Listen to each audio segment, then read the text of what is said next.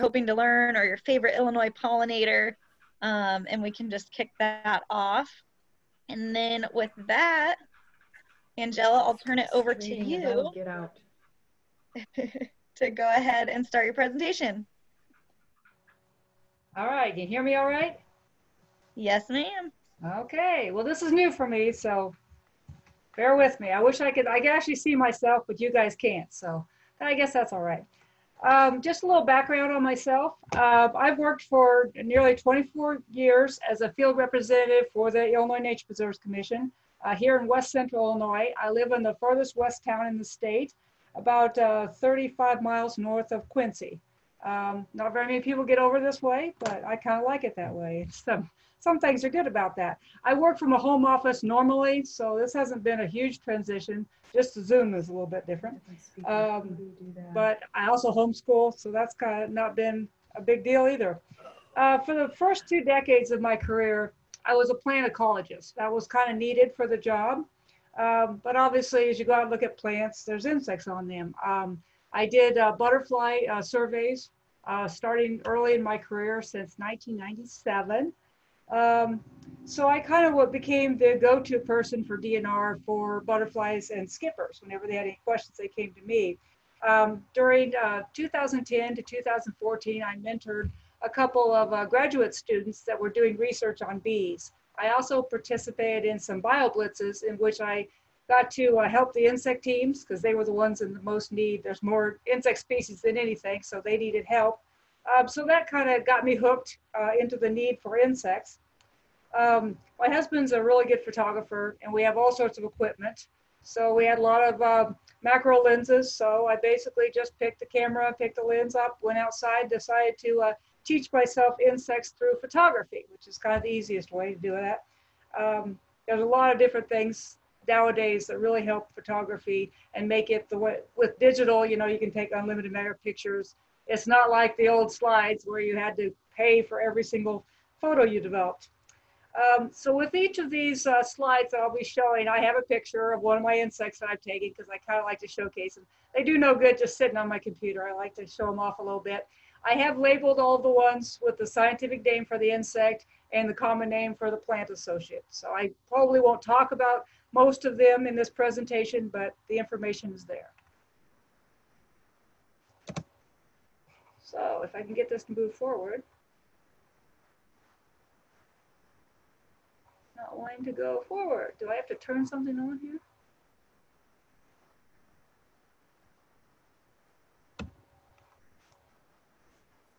All right, there we go. There. All right, the advantages of photography. Why use photography? Working for the Nature Preserves Commission, we really promote non-lethal methods.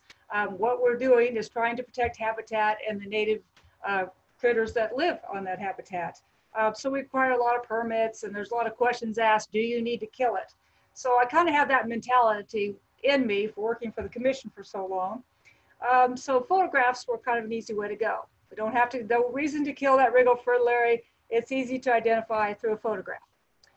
Another advantage of photography is photographs are a lot easier to share and to store. I can send my photograph out to a whole bunch of different people and I'm not really giving much away. I'm not giving away a specimen. I'm not having to worry about, you know, mailing postage for that specimen. Easily done by email.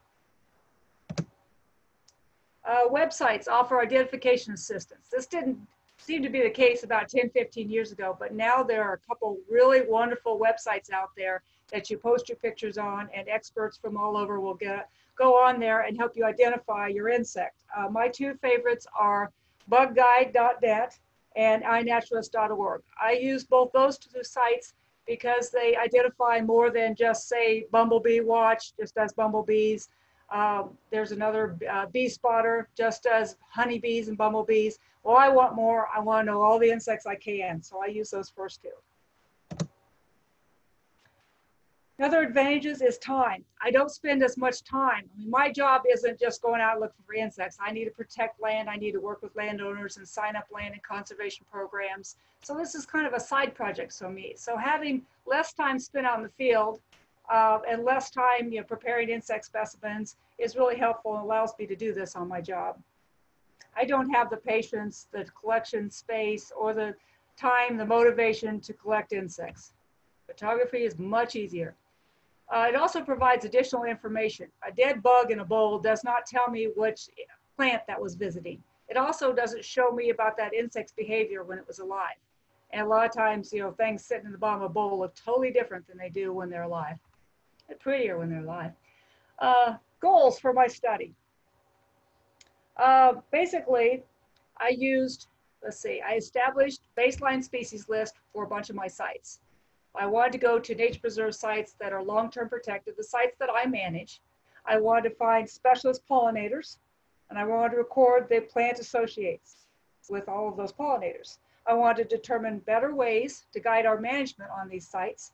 And if possible, I want to try to develop methods to evaluate natural areas based on the insect community. Can we tell if it's a high quality community based solely on the insects? Because right now we base everything on plants, which is great. I love plants still.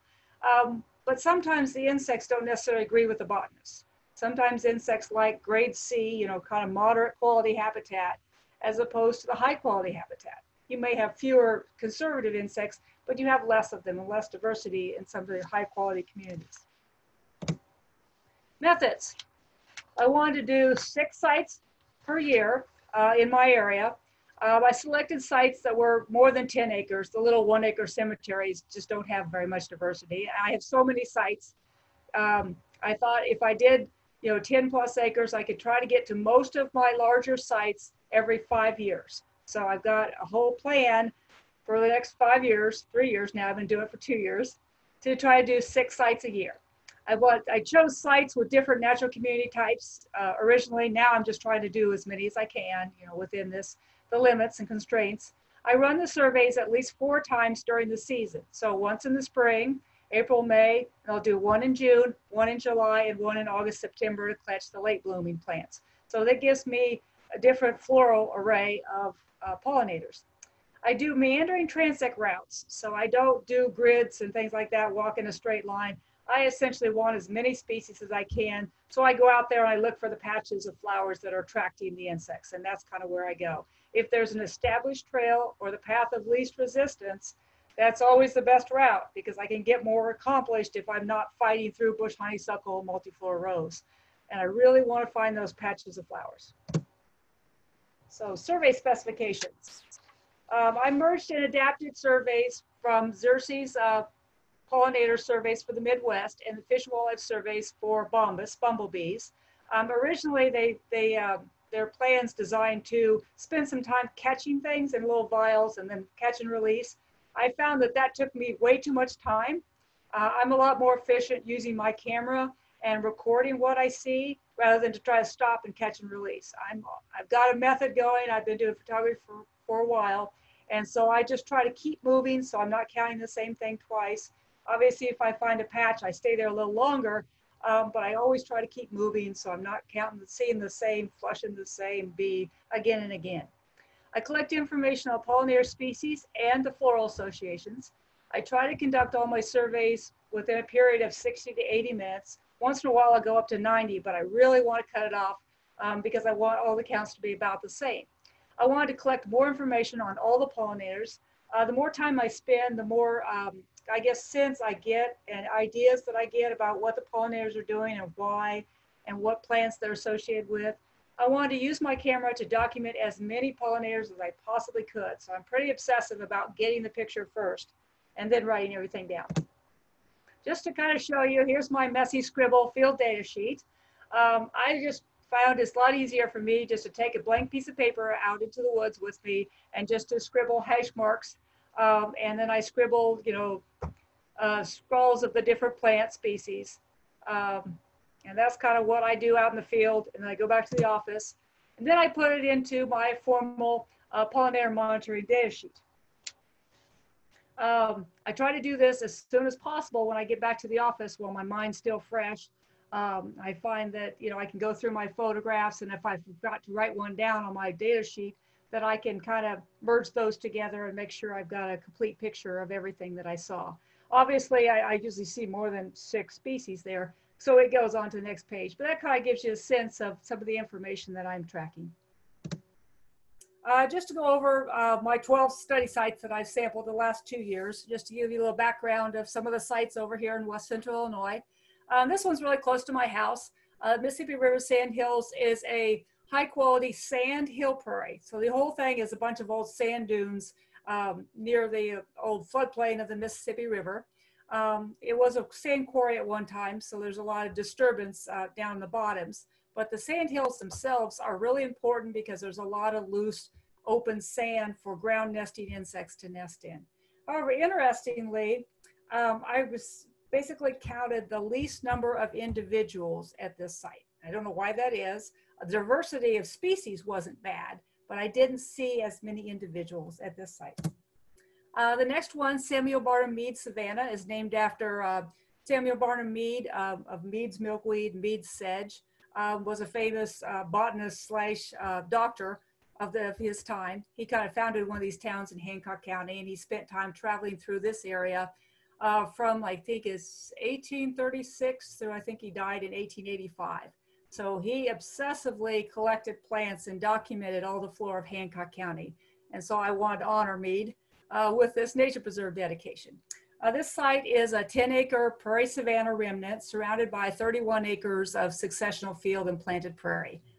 Interestingly, the quality of the site's a little higher. So I had the most individuals and most individuals per hour, and I had the highest number of beetles and butterflies at this site. Cecil White Prairie Land and Water Reserve is right on one of my main roads. I travel back and forth to Macomb. So I go to this site a lot. It's a hill prairie. It was pretty covered with trees, and then we got some money and we opened it up. So that's why all the bergamot is doing so well out there. It's surrounded by oak woodlands. There's a stream and there's some successional field nearby. The successional field presence is really important for a higher diversity of pollinators because they really like some of those weedy flowers that bloom and produce a lot of pollen and nectar. So those sites give me a lot more diversity sometimes. Cecil White had the highest diversity of butterfly, at least the butterfly quality index was higher than that on that site than any other. And the diversity of beetles was really good, especially flower longhorns. And I'll show you a picture of those later. Short Fork Seep Nature Preserve is up north of Macomb, near where I used to live, in a town called Good Hope. That site is an old, it's basically a remnant seep and sedge meadow surrounded by grazed timber and former pasture land. So other than the seeps, the quality of the site is pretty poor. In fact, it gets so brushy, hadn't been grazed for 80 years, that I can't walk out basically very far away from the road just to this first seep area after that first spring count, because the multiflora rose and the bush honeysuckle and everything gets so thick and dense, I can't push my way through and still hold my camera and my notepad. So I stayed near the road. But amazingly enough, when one of the kind of the successional old field areas up by the road, I went and scattered some of my prairie chaff and some of the seeds that I didn't get to use. I collected from the nearby railroad to plant at my prairie about 5 miles away. So I took my trash and I would dump it out here. For years and years I did this, and it's grown up into a planted prairie. And amazing diversity came to this planted prairie area right along the road, even though I couldn't go in very far. So my sampling area was much smaller. The amount of diversity that was found at the site was just unexpected. It had the highest diversity, 181 species for all the surveys. Mead, Savannah, and Cecil White both had 180, so they're really all really close. But I didn't expect this site to be that high because of the degraded forest areas, essentially, in old fields. The next one, Harper Rector Woods, is out along the Spoon River in Fulton County. It's kind of a bottomland, dry mesic ridge forest. It's all forested. The stinging nettle was terrible in the summer. I waited till it got 70 degrees and I put on a pair of coveralls so I could actually protect my legs from the nettles. Wasn't a lot in the deep forest, so most of my insects were actually observed in the summer on the edge of the crop field that I had to walk by to get to this site. So I assumed a lot of those insects probably used this site. So I went ahead and counted along the edge of the field because there was weedy flowers and, sometimes even native flowers like bellflower, great blue lobelia, things like that were growing along the edge of the field, and there were pollinators on them, so they got counted. Joshua Lindahl Hill Prairie is up in the Quad Cities. It is another lush hill prairie surrounded by oak woods. It's actually overlooking a quarry. That's the light patch you see in the background. But there's a mill creek that goes right by. There's a little cliff. This site had the most individual bees. In fact, I found over 300 during one survey, mostly on this hill prairie, on that purple prairie clover in the picture. So that was a lot of bees at that site. Most of these sites are owned by DNR. Joshua Lindahl was an exception. That is private. Short Fork Seep is private. This one, Allendale Spring, is private. I think I have a couple more that are private. But for the most part, I'm going to a lot of DNR sites because they're owned and managed by DNR. It's easy to get permission. And the fact that we manage them makes it important for the future on how we manage them. The private sites, I'm able to manage some of those as well. Landowner cooperation has not been a problem. I'm just out taking photographs. So everybody's like, no problem. Just let me know when you're coming or something like that. Not a problem. This one, Allendale Spring, is a cobble stream going through a degraded, bush honeysuckle infested forest area. Once again, just like Short Fork, gets past the spring survey time and I can't get into the woods because it's just too dense. And so I had to basically sample along the edge of this stream. There's a hay field there. It had a lot of weedy plants in it that the pollinators were going to. And then there was a little trail through the far end of the forest that I could walk through. And so that's kind of how I sample. I try to get as close to the site as possible, but I have to be able to walk and take pictures. Allendale actually had the most number of flies. For some reason, the flies were really attracted to wild parsnip. And there was a lot of wild parsnip on the June survey. And so I got a tremendous diversity that day. Ellison Creek Sand Prairie is one of our newest nature preserves in Henderson County, which is a sand area similar to the Mason County sands. Henderson County sands just don't get visited very often because they're so far to the west.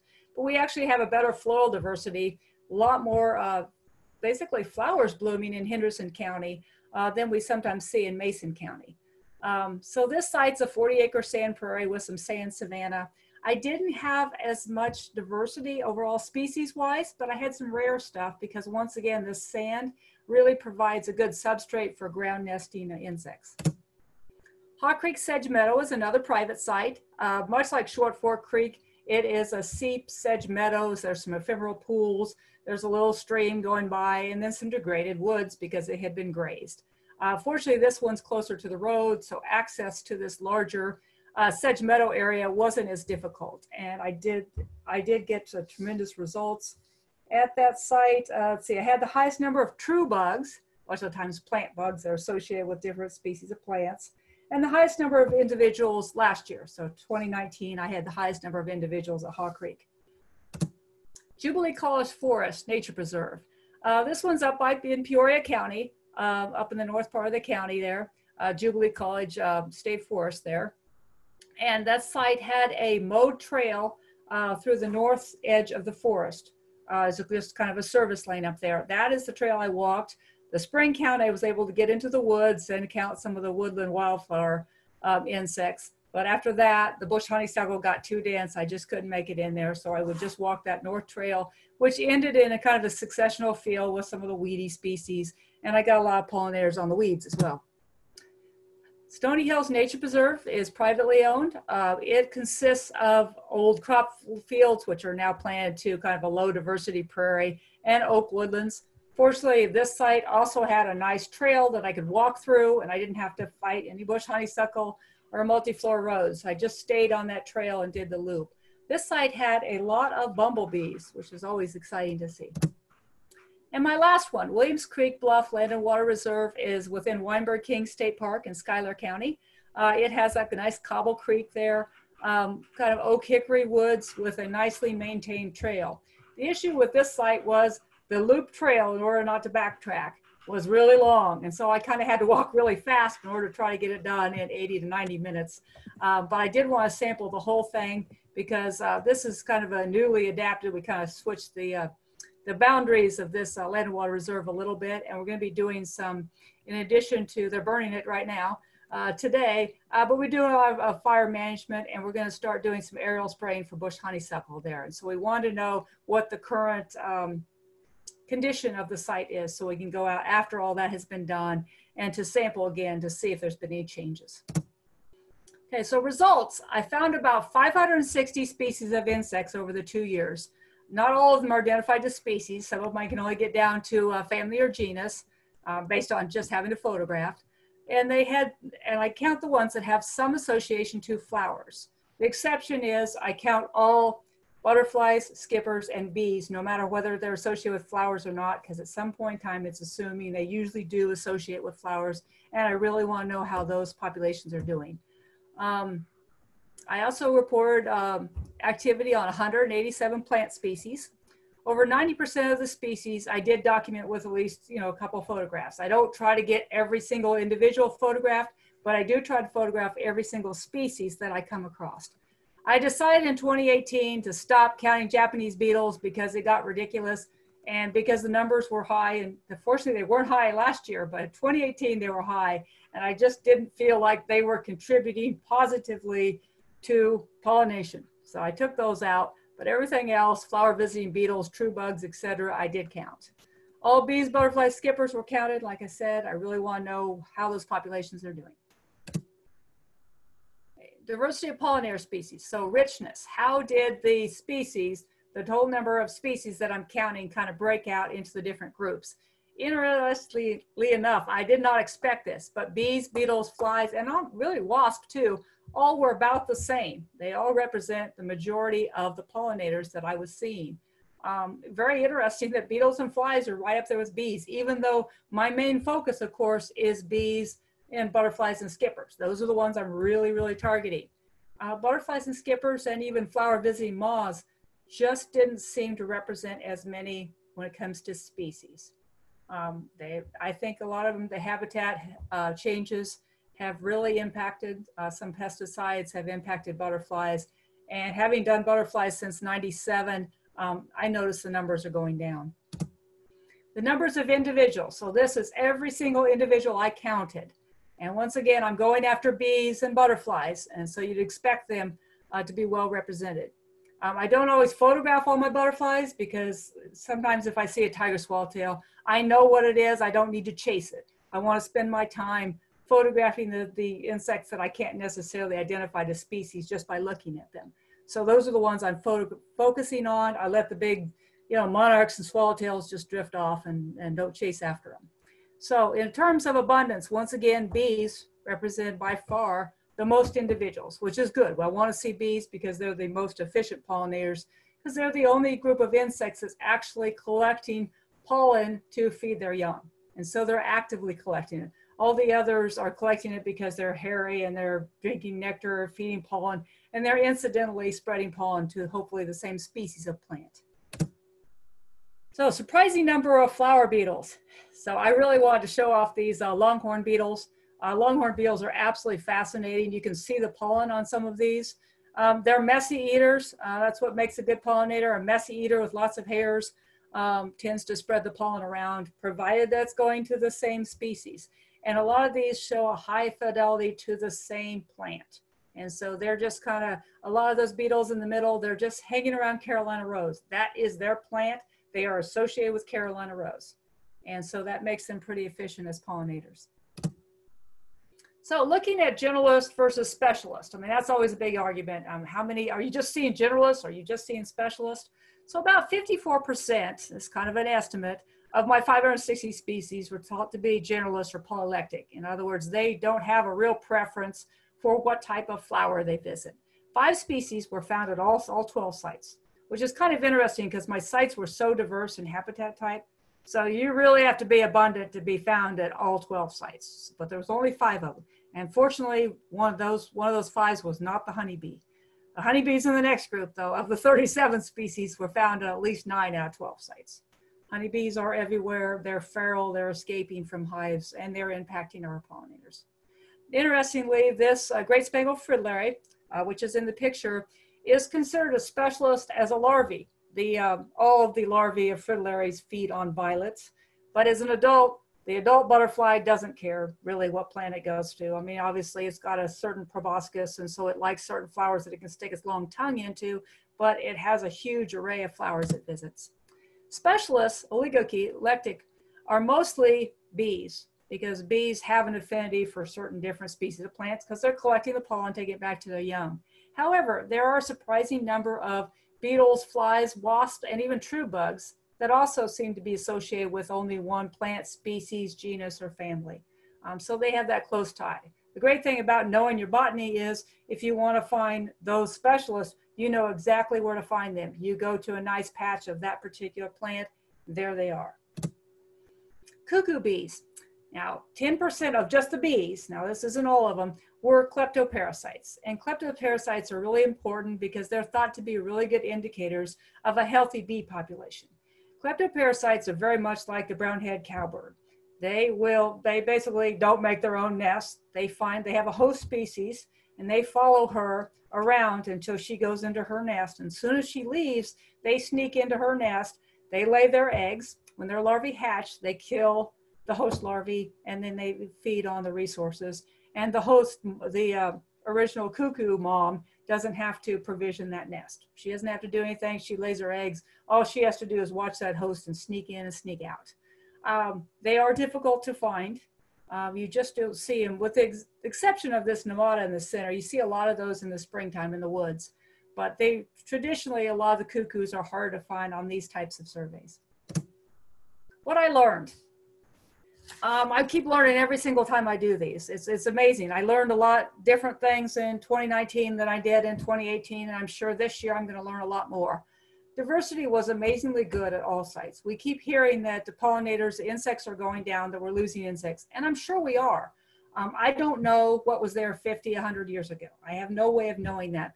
All I can do is say right now, we still have a good diversity. I think 560 species is a lot. I think we have a good diversity of pollinators or flower visiting insects at these nature preserves, land and water reserves. They may be acting as little oases because they're surrounded oftentimes by heavy agriculture. So these are their last little holdouts, and maybe in 10 years this still isn't the case. I don't know what the tipping point is and when we start to really lose them. But right now I feel pretty good about the diversity of insects we have. Have we lost some of the specialists? Absolutely. But there's a lot of research out there showing that a lot of these insects are learning to adapt to a wider array of food sources. There's just a large number of them out there. Some non-native plants are serving as food sources for these native insects. I've listened to a webinar recently that said that's probably not a very good thing, that we really do need to control our invasive species so that we don't lose our native plants, because the insects are visiting the non-native invasive stuff because they're so much more prevalent than the natives. So I think it's really important that we continue our invasive species control. Community associations are problematic. I was hoping to find, oh, this is a specialist on hill prairies. This is a specialist on wetland seeps.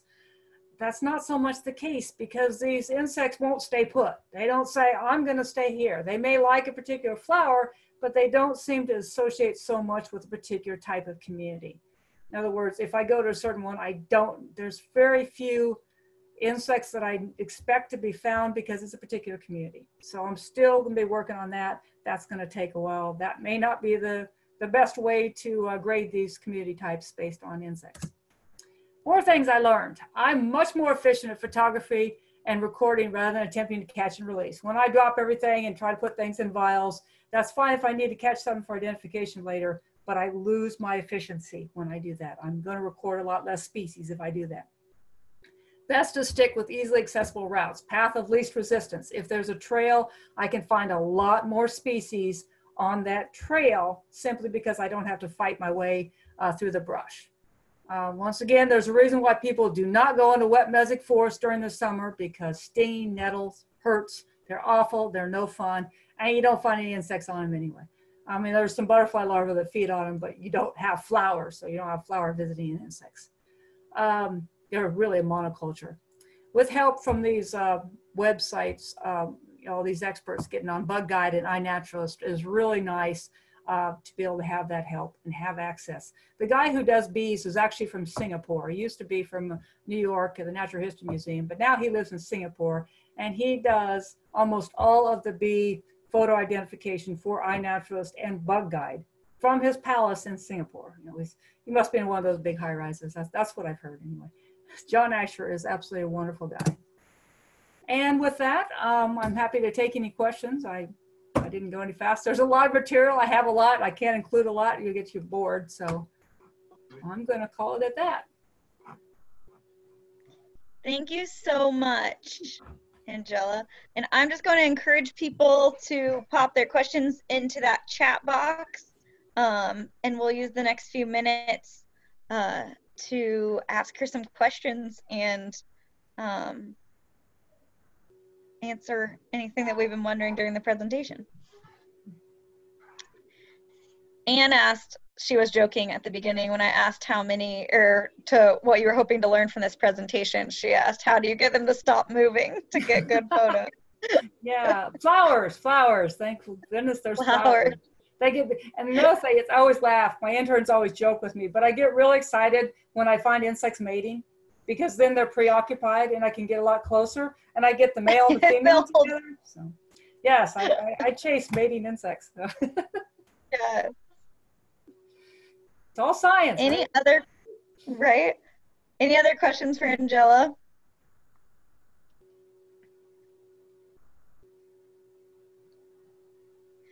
Michael asks, this is a more technical question.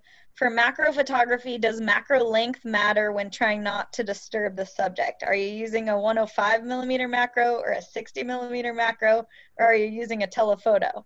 I've used both. I know there's people that prefer, the 100 millimeter and a little bit longer, up to 200. I know Chris Young actually likes to shoot the longer length because you can get further away. But some of these bees are so small that, in order to get all the details, I usually like to get close anyway. So a lot of times it's a matter of technique. I think right now I'm using I think I'm using about an 85 millimeter.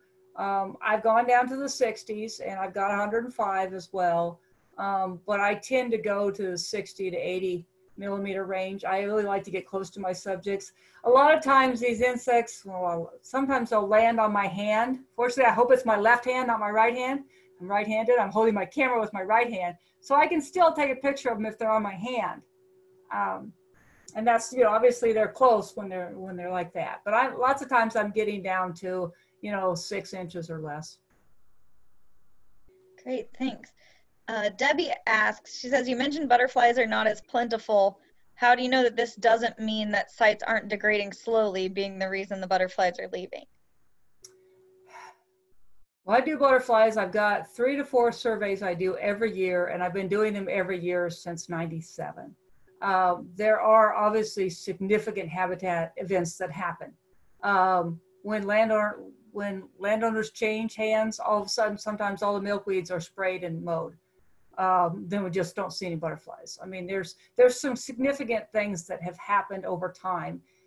We tend to get better in our skills, and so I'm a far better identifying butterflies now than I was back in the 1990s. So I feel like this is the same thing with the bird surveys I do. We try harder and harder on land that's getting worse and worse. Yes, they're degrading. Some of our areas are getting better that are being managed. I didn't notice a difference between managed sites and unmanaged sites yet on this baseline, initial survey. I can't tell between, all the sites are so different, you can't tell from one to the other. So we know that they're all degrading a little bit unless we're able to manage them. Some of these sites we are managing. Some of the sites like Cecil White is definitely getting better. Mead Savannah is going to be getting better, not worse. Some of the sites we can't manage obviously are getting worse. So like I said, all this is initial collecting right now. We'll see what happens. That's why I want to repeat these every 5 years, 5, 10. We'll see if I can go 15, 20. I may not be working or DNR at that time, but we'll see. Great. I've got kind of a softball question for you. Maybe just nerd out a little bit with us and tell us the last photo or the last insect observation you had that made you really excited or that you wanted to tell all your colleagues about. Fun. Well, people watch me out in the field, they laugh at me because I get excited about almost everything. Obviously, I've got a goal. I'm very obsessive, if you can't tell.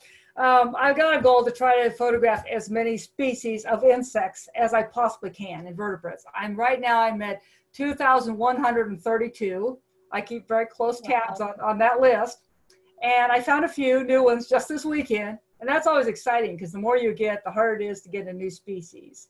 And so I got a new beetle just in the yard. I find a lot of things in my 3-acre yard, but always when I find something new, even if it's just a plain, in this case, it was a blister beetle, but it's still exciting to get a new species. Yeah. Obviously finding something rare would be great. If I can find something new to science, that would be even better. But I gotta keep working on that.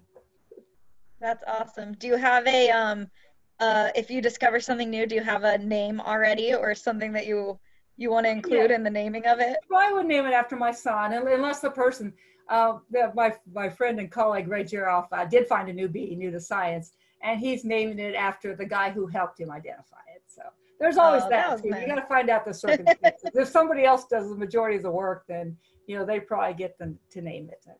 We'll see. Super cool. Oh, don't want to put the cart before the horse yet. Yeah. Right. Any other questions in the chat? I had a quick one, really quick. You had mentioned you started phasing out the inclusion of like Asian beetles in like kind of your collections and everything. Are there any other like invasives that you've encountered in Illinois in terms of like pollinating insects? I mean, we hear a lot about just invasive plant species, but and I know Asian beetle is something that has been a huge problem, at least a lot of farmers. That's been a big issue. Have you encountered anything else out there that's been either surprising or concerning in terms of non-natives out there? Well, fortunately, we're starting to do a little bit of statistical analysis. I have an entomology professor helping me, and we're trying to run some statistical analysis. And so far, it's looking like a lot of these species are fairly evenly distributed. There's not very many of them that are overly abundant. When it comes to the non-natives that I'm concerned about, obviously Japanese beetle is one definitely concerned about. There are a few introduced bees, but the honeybee by far is the one I'm most concerned about because they're escaping and feral hives are being established on a lot of our nature preserves. Now I like honey, that's fine. It's a farm species. I would love to get permission someday for a beekeeper to come in and remove the feral hive from our nature preserves and get it out so that we don't have this influx of lots of honeybees competing with the native insects on our nature preserves. The nature preserves are the highest level of protection in the state, and we really want to protect these for promoting natives. Other than that, there's not a whole lot. It's hard to know what's native and not because the Department of Agriculture has released so many different species out there to try to combat something, and they don't necessarily tell everybody. The most recent one is the emerald ash borer. They're releasing a bunch of wasps from China and whatnot. And at the rate that they want to release them, it could be devastating to some of our, that's my opinion, to some of our native insects, some of our native borers. And we just don't know. I'm really nervous about messing around with the system because we always see these big peaks and then things come down. I mean, zebra mussels, I worked on those when I first got started, and we're all worried about zebra mussels taking over everything, and they peaked and then they went down, and now we don't talk about zebra mussels anymore. Plants are a little bit different.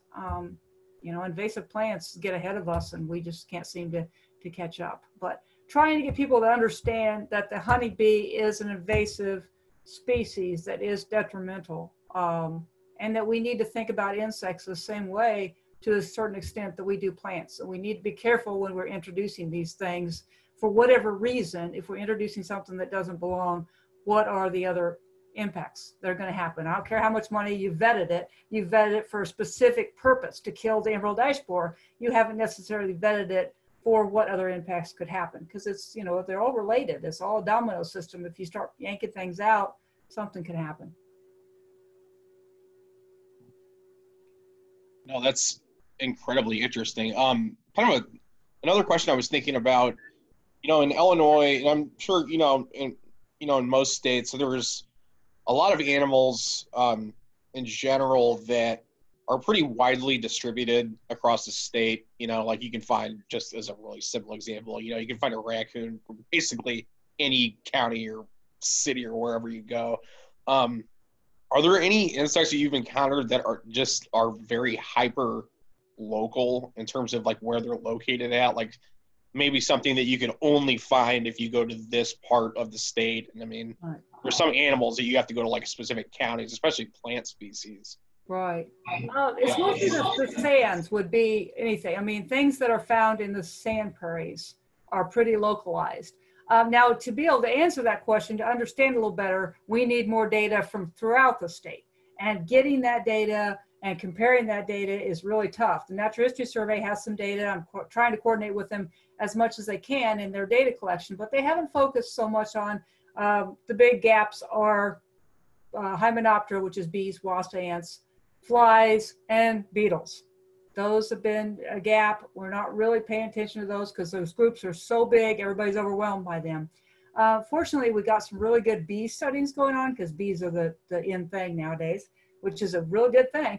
But so we got a really good idea coming up as to what bees are found in what areas. There are bees in West Central Illinois that are far more abundant in just West Central Illinois. You go to other parts of the state and they're pretty scarce. So it's things like that that we're trying to tease out. We're not there yet. I've got a list of, rare insects from those groups I just mentioned for the state, but we're still trying to tease out, are there areas of the state where they could be more common? And we're just looking in different places. So that's a long-term project. And like I said, the more data we gather, the closer we get to, achieving something usable.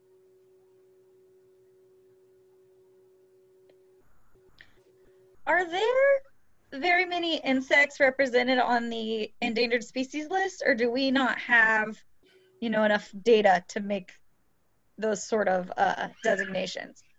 I know that we have the recent honeybee. Yeah, we have a lot of aquatic biologists. So the focus has been, when it comes to invertebrates, the focus has been on mussels. Everybody's going out to the rivers, and we've got like 50 species of mussels on the list. The list of insects, I actually had it on a slide. I thought about on this second presentation. I have it up there. There's like 12. There's a couple of dragonflies. There's a couple of butterflies because, of course, butterflies, dragonflies are big, showy, charismatic insects, so they're paid attention to. I think there's one leafhopper. I know Chris Diedrich wanted to nominate a few others, but was told we can't have more than one leafhopper. So there's been that. People say we don't have enough information. We have a lot of information, but it takes somebody to nominate and to have the backing information to say this species really deserves to be listed. I missed this last round. We had a meeting about it. We discussed adding some new ones. We didn't really add anything yet because we're still in the information gathering stage, but the next round in 5 years, there will be more insects added. When are we ever going to attain the amount of endangered species as there are with plants? That's going to happen in my lifetime, but there should be. I mean, you think about how many insects are out there, there's no reason why we have more plants that are imperiled than insects that are imperiled. It's just we don't have the data yet, or we haven't had a consensus on which species. The rusty patched bumblebee, when it got listed as a federal species, it automatically became a state listed species. So we do have a bee on the list, and we have a watch list. And that's right now what I'm working on, is that watch list of potential species that could be listed. Now it's a huge, huge list. Not all of them deserve to be listed. They all are just being watched right now. So we're collecting data on them. But at some point in time, we really need to start paying closer attention. It's just, right now, everybody focuses on vertebrate animals. They're more important to some. And then, obviously, to plants, because plants is the habitat. So there's a lot of botanists out there, fortunately. Although people will tell you there's not enough botanists, there are more botanists out there than entomologists. Great. Well, thank you. And if no one has any more questions for Angella, they want to throw in the chat, maybe we'll end just a little early here. And I just want to give you a big thank you. I know this was last minute and we kind of pulled it together, but we really appreciate it. I know our conservation community and our affiliates and partners were really excited about this presentation. Yeah. Well, I was supposed to give this talk at several other places that got canceled, so I'm glad I at least delivered. I'm glad that we gave you an outlet for that. I see a few things in the chat. People are just saying thank you and thank you a lot. Well, with that, we'll let you go, let you get back to your day. And I just want to thank everyone who popped on. This will be available on YouTube and on our website afterwards. Is there anything else I'm gonna leave you guys with before I head out? Yep, they'll be publicly available, including the resources that she linked to in her site or in her slides. And then I just want to remind you again that there is that link in the chat box to donate to IEC or become a member if this is something that's you want to support. And then Elliot or Jen, whoever's on, do you know, what do we have coming up tomorrow? Maybe just. I can, let me look really quick. Tomorrow's about microbial water quality with currents. So it's going to be Thank you. Thanks, Jen. Great. Well, we will hopefully see some of you guys tomorrow. And thank you, Angella, so much for showing off some of your fantastic pictures and your knowledge. No problem. My pleasure. Thank you. Bye, everyone.